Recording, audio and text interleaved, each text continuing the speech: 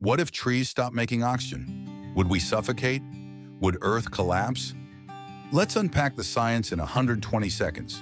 Trees produce oxygen through photosynthesis, absorbing carbon dioxide and releasing oxygen. One mature tree can generate enough oxygen for up to 4 people a day. But here's the twist. Trees aren't our only oxygen source. Over half of Earth's oxygen comes from oceanic phytoplankton. So if trees stopped producing oxygen, we wouldn't instantly run out. But the planet's oxygen cycle would destabilize.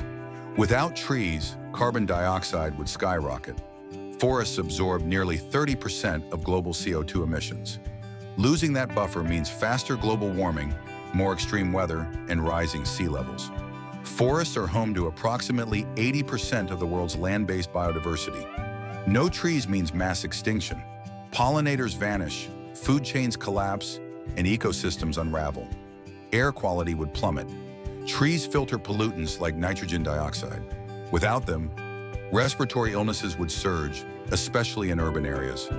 Imagine a world without trees, silent, scorching, and suffocating. Now imagine what we can still protect. The question isn't what if, it's what will you do?